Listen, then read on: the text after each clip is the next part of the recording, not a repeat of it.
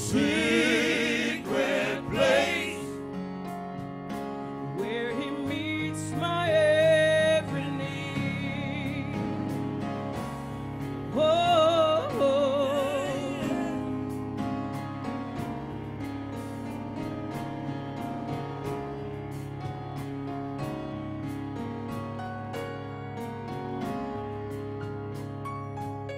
have a little talk.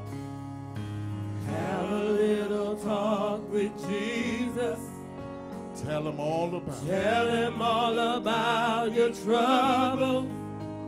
He will hear you. He will hear your cry. And I'll guarantee he'll answer. He'll answer by and by. All over the building, have a little talk. Have a little talk with Jesus. No matter what the problem, just tell him. Tell him all about your trouble. He's faithful and just. He'll hear you. He will hear your cry. He'll answer.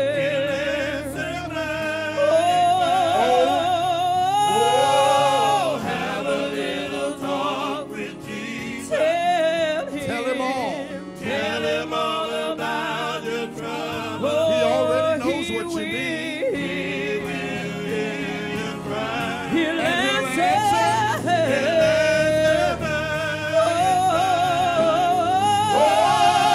Have a little talk with Jesus. Tell him all about your trouble. Oh, Jesus will hear your cry. He will hear your cry. He will hear your cry. He will hear your cry. With tears on your pillow, he'll hear you. Yes, he will. Yes, he will. Say yes, he will. Yes, he will. He will hear your cry. And he'll answer. He'll answer. He's gonna answer. He'll answer by and by. Hallelujah, hallelujah.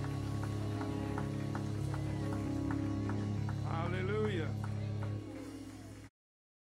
How many of you know that he would hear your cry and answer you by and by? My. God is faithful. God is faithful. God is faithful. Amen. God is faithful. God is faithful. No matter what anybody says, God is faithful. Any witnesses know he's faithful. I said any witnesses know he's faithful.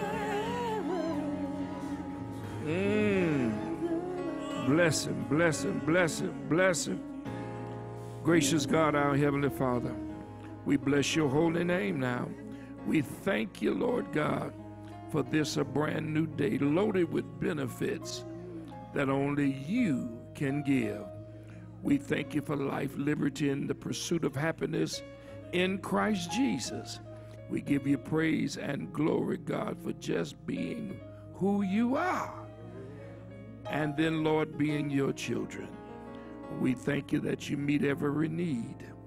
And all we have to do is surrender and submit to you. And God, you will answer our cry by and by. Thank you, Lord God, for this word today. Thank you for your people today, Lord God. Speak to our hearts as only you can. And we'll be ever so careful to give you all praise, glory, and honor. In Jesus' name we pray. Amen. Hey, give the Lord a hand of praise if you will.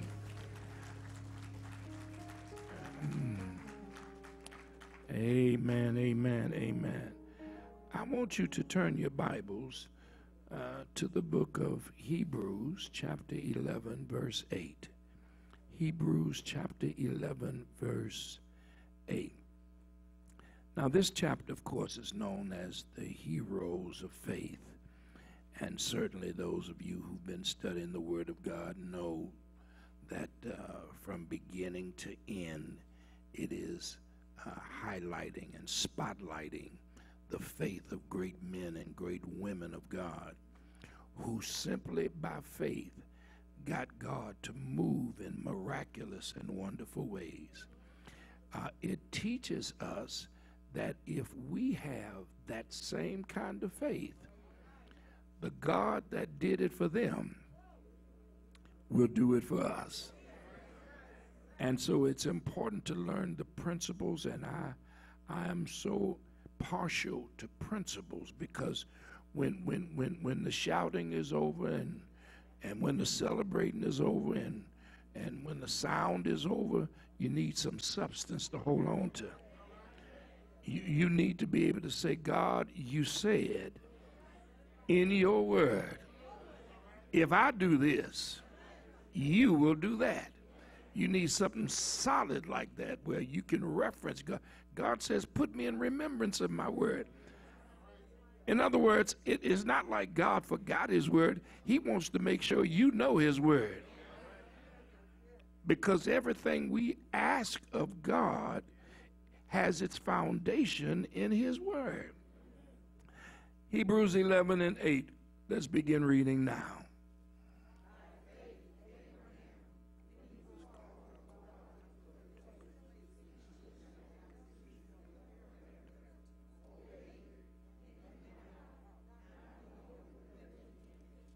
Amen. God bless you. You may be seated in the presence of the Lord.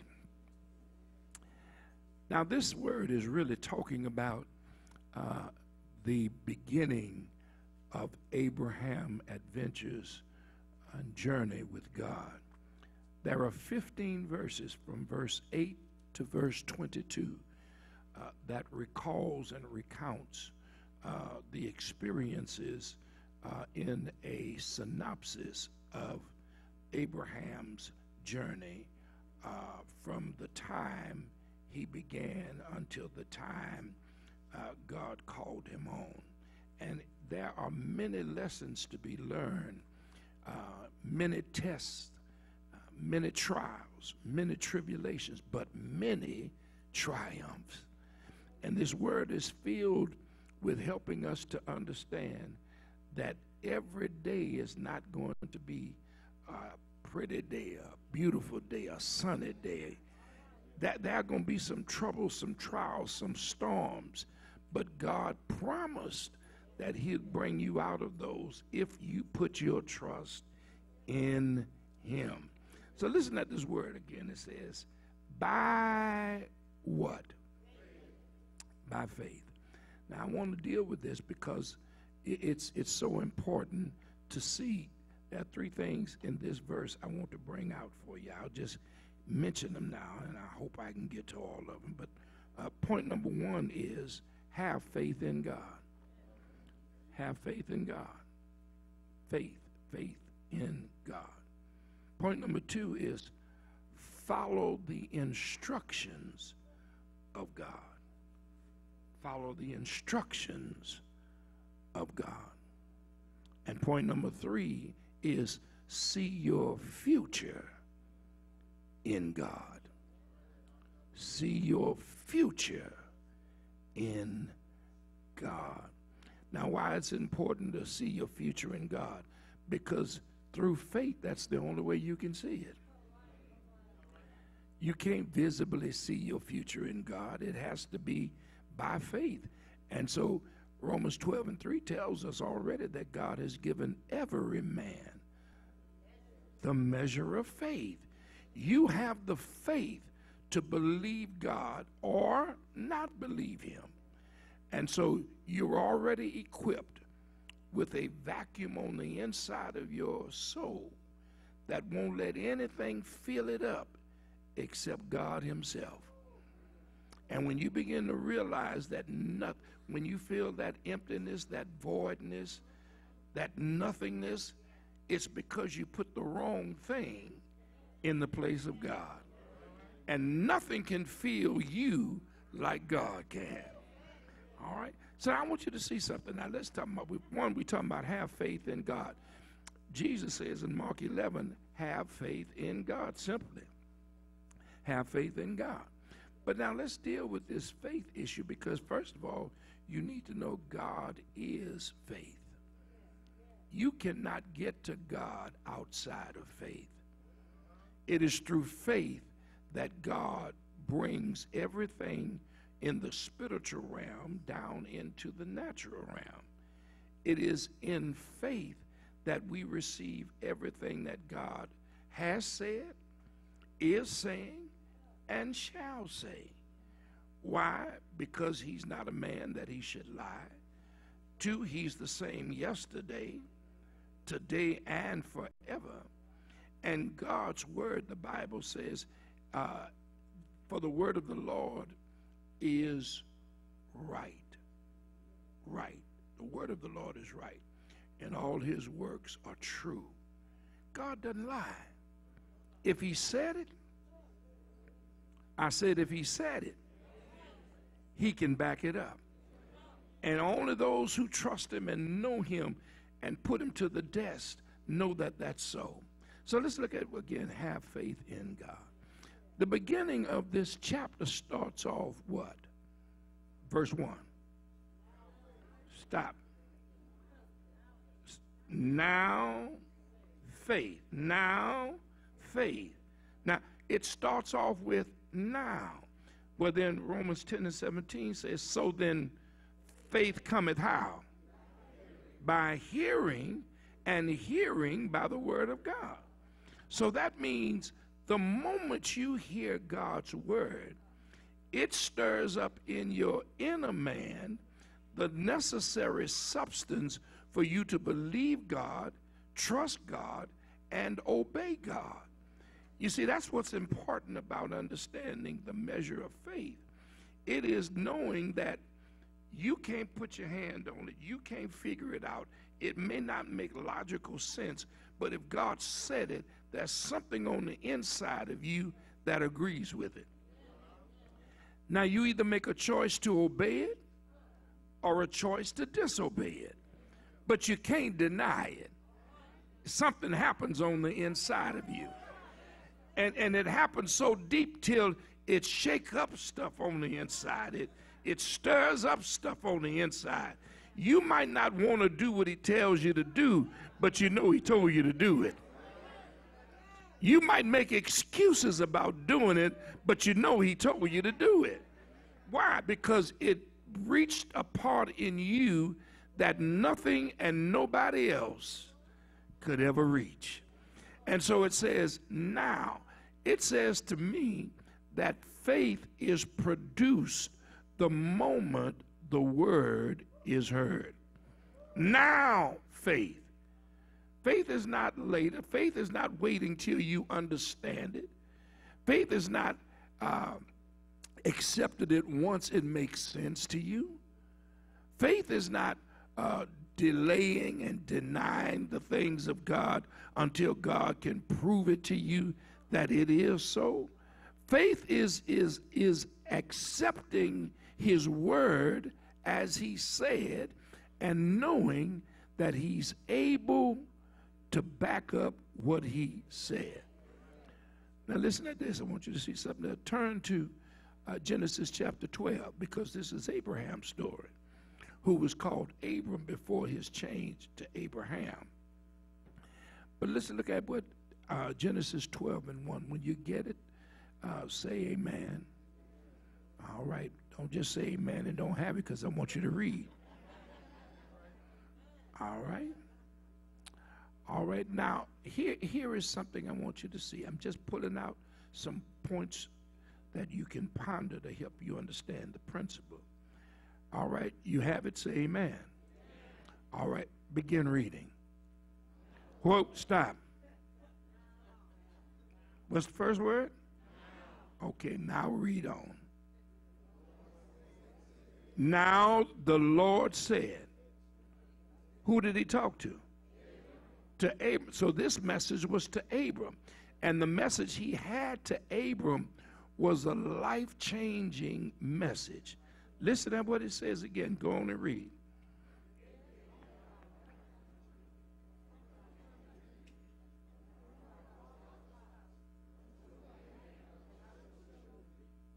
Now, keep in mind, Abraham is 75 years old. He is a pagan himself, a heathen. He lives in a heathen country, amongst heathen family, has nothing but heathen friends.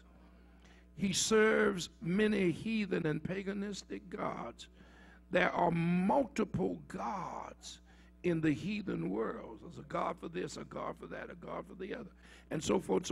So he's used to multiple gods for multiple things. But this one God speaks to him so clearly, so directly, so intensely that it shakes up the very fiber of his being. You see, and listen at this now. And I need you to see this. And before I even go any further, remember the first word in this 12th chapter is now, right? And he gives him instructions. Leave your country. Leave your family. Leave your father's house. 75 years old. 75 years old. Now listen at this. Go to verse 4. Go to verse 4. Verse 4. When you get there, I want you to read verse 4 now. Hold up, wait. So what happened? Say that one more, Ken. So Abram departed. Here's what I want you to know. You go back to the first word in the verse, and it says now. So, verse 4, then Abram departed. Where's the delay? Where's the denial? Where is the trying to make sense out of this? At 75 years old, certainly you think he'd take some time and reason this out now. Now, wait a minute, God, I'm 75 years old now. And you want me to leave my country, leave my family, and leave my father's house? He didn't hesitate. He moved immediately. Now, so then he departed. No discussion about it. No debate about it. Listen, he got up and he went. Now, see, that's my brothers and sisters. Let me tell you something. When you hear God and you don't act on what God wants you to do when he tells you, the devil begins to pick apart the word God has placed in your heart. And every time you delay the steps that you ought to be making because God said it, you knew it was God, and you should be moving, it turns into denial. Listen, faith is not, again, reasoning it out when you know for sure it's the word of God. It's what God said. God has spoken it in your soul. You are so clear. He's confirmed it. So many of us miss God because we have to think about it. We have to try and get approval from others. We've got to try and see where this makes sense at. This has never happened before, where maybe God wants you to be the first. And so one of us, many times, many of us don't understand that what God wants to do through us, he may not want to do through somebody else. That's your calling. Now the Lord said unto Abram, the Lord says unto you, you can't try and put what God put on you on me. Maybe he didn't tell me what he told you. But you've got to know that he told you. And when you know, number one, you're going to have his word. Listen, Abraham did not have a Bible, a written word to verify this was God. I want you to see how powerful his faith was. He did not have any written instrument. He was a heathen. God imputed his faith as righteousness. He counted it as righteousness. Listen, he became righteous because he believed God and obeyed God. God called that righteous. Now, listen again. He didn't have a written word, no Bible, no reference to go back to and say, oh, I see how this works. He didn't have a witness of the word of God and how God worked and operated. When he speaks, we listen and obey. He didn't have nobody to look at. That's why God told him leave his country. There wasn't anybody in his country who could be a witness to the works of God. There was nobody in his family that he could go and consult with and say, I believe God is speaking to me, and he's told me to do something that I've never heard anything like that before. He had to leave his friends and his family and his father's house, meaning the covering of his father and all of the possessions, and go where God would tell him. Now, here's what's interesting about it. God never tells him where to go. He just tells him to go. Even in today's time with a GPS, when you put in the coordinates to where you want to go, once you program that in, the GPS will tell you, now go to the nearest route, and your route guidance will start. Listen at me well. It doesn't tell you when you program it in, now that it's programmed in and guidance is ready to start, make a right or make a left. It just tells you go to the nearest route to start, and the GPS guidance system will start. What am I trying to tell you? That God told him to go. Didn't tell him where to go, just told him to go. Here's what God knew. If he really was going to follow God, it didn't matter where God told him to go. He just needed to prove to God that he was going. Now, when you get to the nearest route, even if you make the wrong turn, well, do I go left or do I go right? You take an educated guess. Sometimes you don't look at the screen and see where the arrow may be pointing. So you make a right. Now once you start moving, it'll tell you at the next intersection or in 50 feet, make a U-turn.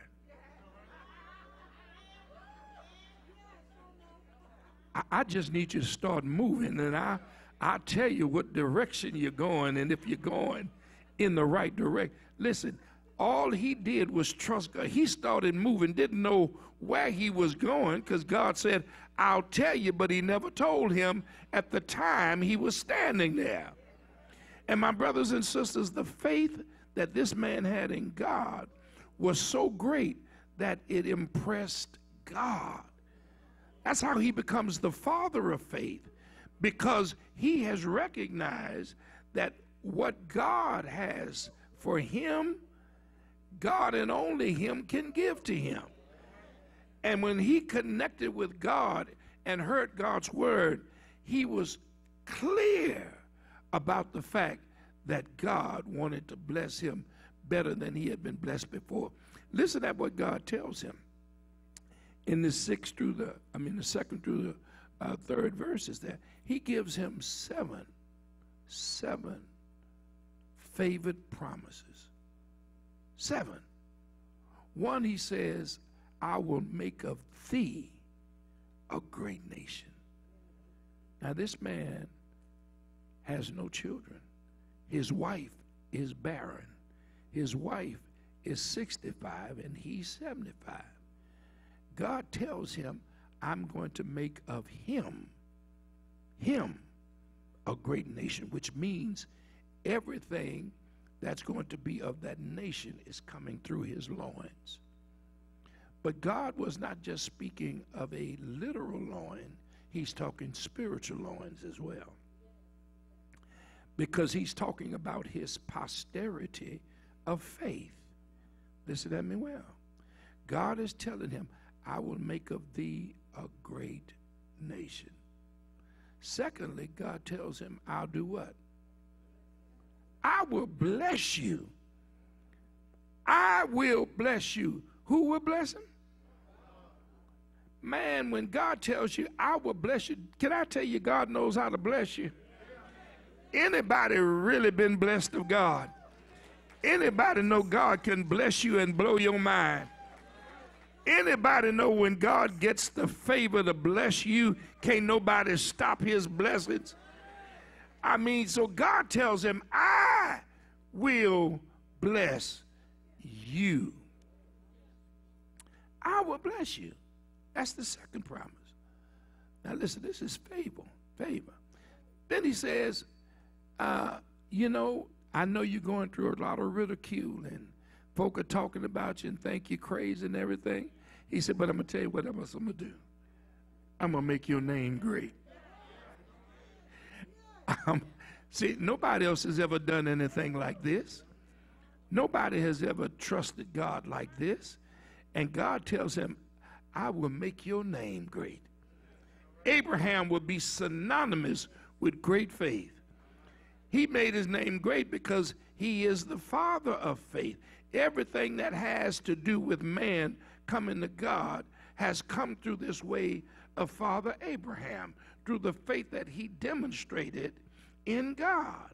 So he tells you, I'll make your name great. And then he tells us this, because your name will be great, and because I'll make you a great nation, and because you've already blessed, thou will be a blessing. That's why I got to tell you, blessed people don't mind blessing. Let me say that again. Blessed people don't mind being a blessing. Why? Because it's a commandment of God. If I have blessed you, then I want you to bless others. Thou shalt be, when you can't bless nobody else, it's suspect about your blessings. See, a lot of folk will brag about their blessings, but if you had some blessings, you wouldn't mind sharing them.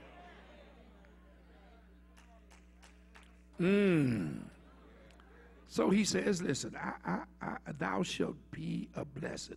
He said, let me tell you something else. He said, not only shall you be a blessing, but those who bless you, I'm going to bless them.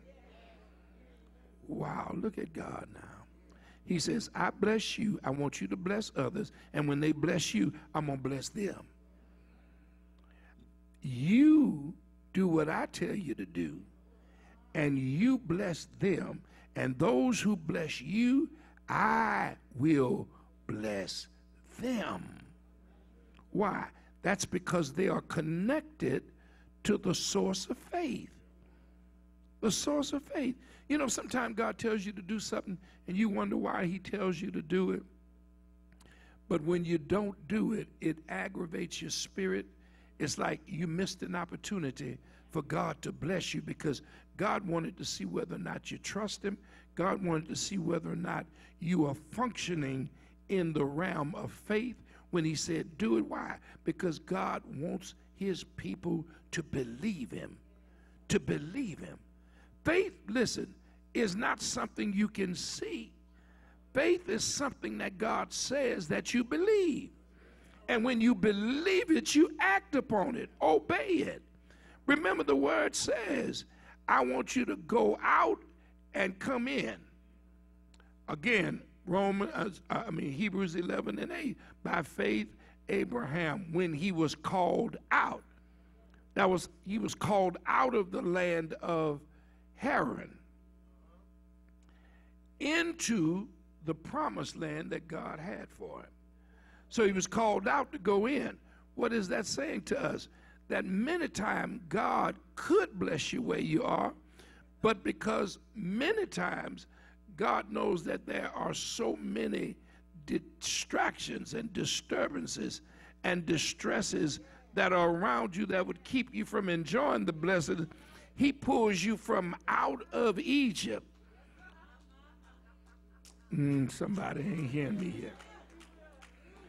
And he brings you into the promised land because he wants you to be in a land that flows with milk and honey.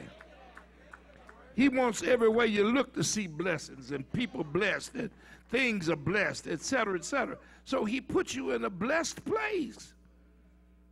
And so he wanted him to go into a blessed place. Blessed place. And so I need you to see this. He obeys God. He says, again, go out into a place which he should after receive for an inheritance. Now God says, I'm going to bless you, but I'm going to do it after you obey me. See, a whole lot of us want God to bless us before we obey God. And God has said, I'm waiting to bless you, but I'm also waiting for you to be obedient. See, your blessing is waiting on your obedience. If you don't obey God, the blessings are held up waiting on you to get right. And when you get right, the blessings are going to come down. God's already got them reserved for you. Your name is on them. But you have not lined up with his word. You have not given yourself over to the obedience of the instructions of God. You've got to point to his instructions. Jesus said, I am the way, the truth, and the life. No man cometh unto the Father but how? You got to follow the instructions of God. If you don't follow those instructions, you will never get what God has for you. After, somebody say after, receive for an inheritance. Your blessings many times are being hung up by you. We know Satan will try to hang them up, as he did Daniel when he prayed. And the devil hung up his blessings for 21 days. But God had to send some help to break through in this earth realm and get the blessings to Daniel. I heard you when you prayed. But the devil was holding up your blessing. But all you got to do is be faithful. Help is on the way. And he sent Micah to come on through there and break open this realm and cause the blessing to come forth. Listen, God gives you what he promises you after you are faithful and obedient to him, not before. Well, Lord, why haven't you sent me this? Why haven't you done what I told you to do? You've got to realize God is not going to do for you what he's asked you to do for him that you won't do. And then, thirdly, you've got to see your future in God like Abraham did. He saw his future in God because the Bible says he obeyed. And he went out, not knowing whether, not knowing which way to go. He went out. That's the important thing. He left where he was and went to where God told him to go, which was out. Didn't give him a destination. Just told him, leave, go, get out from among your country, your family, your father's house. Just go. Go. And listen to this. The further he got away from his country and his family and his father's house, the clearer he heard God speak. Somebody's not hearing me today. You know, sometimes there's too much noise and too much stuff going on where you can't hear clearly what God is trying to say. But sometimes when you get in that secret place, sometime when you get into your own closet, sometime when you get in a place where you can focus wholly on God, God then tunes in clearer to you. And it ain't God not having the issue with talking, it's you having the issue with listening. And when you hear God more clearly, it resonates in your spirit man so strongly that it moves you to action. You can't truly hear God, obey God, and do nothing about it. If you hear God and obey God, it means it's an active reality that ensues next. You got to do something about it. Got to do something about it. What has God told you to do that you're still sitting on it right now? God made you some promises years ago, but you still haven't done what God told you to do. You're not obeying God. You're not following his instructions. And therefore, you don't really see your future in God. Because when you see your future in God, here's what you know. That through Christ Jesus, whom God sent to die on the cross for your sins and my sins, our mistakes, our mess-ups, all of the things that we fell short in, for Jesus to make it up for us, to stand in the gap, to make us right with God. He did that so we could see our future in God. God, John 3:16, for God so loved the world that he gave his only begotten Son, that whosoever believeth in him should not perish, but have everlasting life. That everlasting life is in God. No other place, no other person, no other potentate. Only in God through Christ Jesus. And when Jesus died and paid the price to release us from all of the penalties of our sins, to forgive us and put us in a right standing with God, we were able to see at that point our future in God. Listen, I'm not just talking about here on earth. I'm talking about your future in eternity. That's why, if you ever notice how the older saints, as they grow older and go with God up the road and get closer to him, how they change their view from the stuff of the world to the stuff of heaven, of glory. They start looking forward to spending eternity with God. They start talking about, I just want to be somewhere around the throne. They start talking about when all God's children get together. They start talking about the things of their soul that's going to live forever. And listen, they know God is so faithful that whatever they're going through down here, when they get up there, it'll be over. No more crying, no more sickness, no more death. Y'all not hearing me here.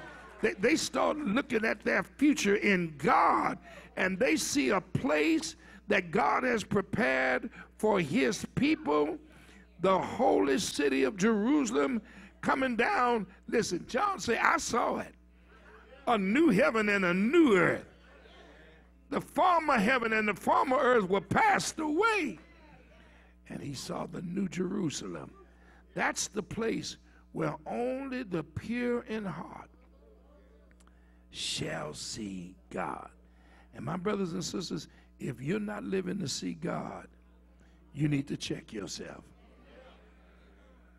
Do you know, listen, tomorrow is not promised to you, but eternal life through Jesus Christ is. And to know you will live forever, no matter what happens here, listen, it doesn't compare with what God has for you there. And you don't have to wait till you get there to begin enjoying the joy of knowing that there is on the inside of you now.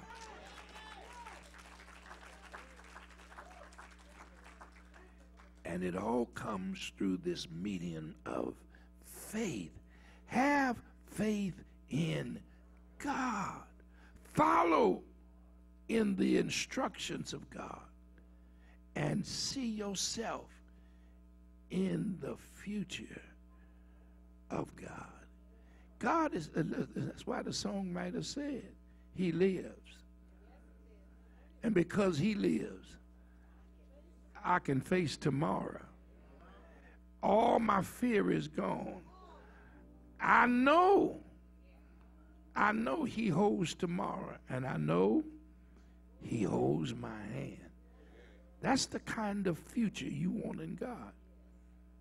That's the kind of future you want in God. Can anybody tell me, I don't care what you've got planned for your next birthday, for the next anniversary, for the next holiday, can you tell me you're sure you're going to be here? As a matter of fact, can you really tell me you're going to make it home safely? I've seen many things happen, and the next moment is not promised to us. But by faith, we see our future in God. And whatever God desires, it is well with our soul. Give the Lord a hand of praise. The doors of the church are open. Whoever you are, my brothers and sisters, now faith. When God speaks to your heart and tells you to do something, listen. The clearer when you obey him, the clearer his voice will become every time you're obedient to God. Some of you have been asking God for this and asking him for that and asking him to lead you and to direct you and to show you and on and on and on. And God is saying, when I show you, when I tell you, will you obey me? Because you can't get what God has for you until you're ready to do what God tells you to do. And it's not going to always be easy. It's not going to be convenient. It may not be anything anybody else agrees with. And that's why he took away all of those hindrances from Abraham by telling him to leave. It was his choice. If he didn't leave, God wouldn't do it anymore. But when he left, he didn't have anything and anybody to hold him back. He trusted God. And some of you here today,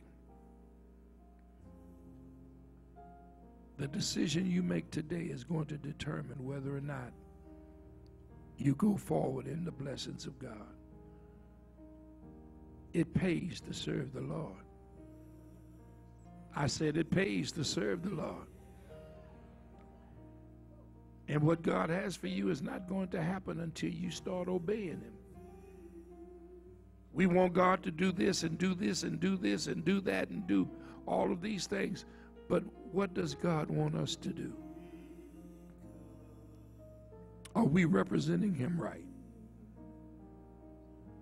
Are we living for him? Are we honoring him?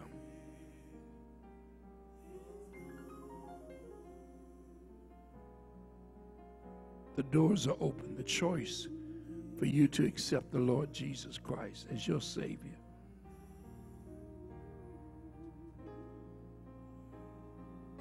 If he's speaking to your heart today, no matter what's going on underneath your skin, if you'll get up and say, Lord, I come. I trust you. I believe in you.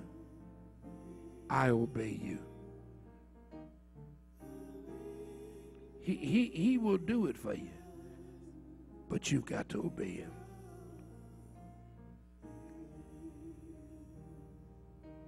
Because he lives.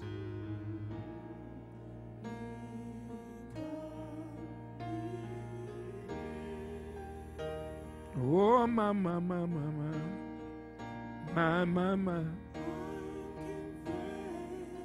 Face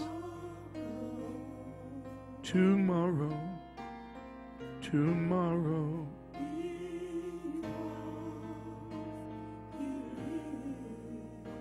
All because he lives. All because he lives. All fear is gone.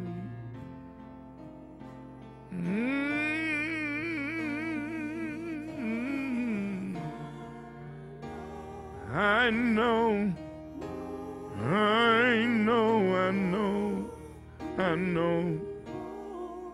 Oh, he holds my future. Yes, he does. Life is worth the living just. All because he lives. One more time, if God is speaking to you, get on up and come on. He's calling you. Because he lives.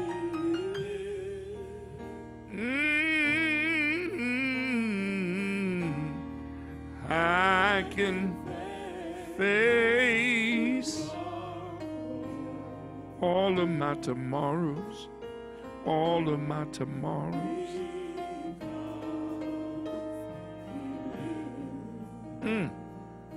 My future is in God. Yeah, Lord.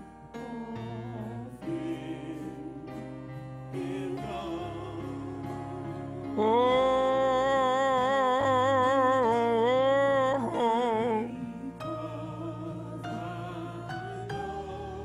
I know, I know, I know.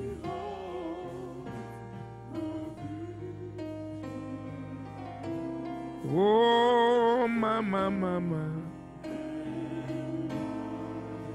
My life is worth.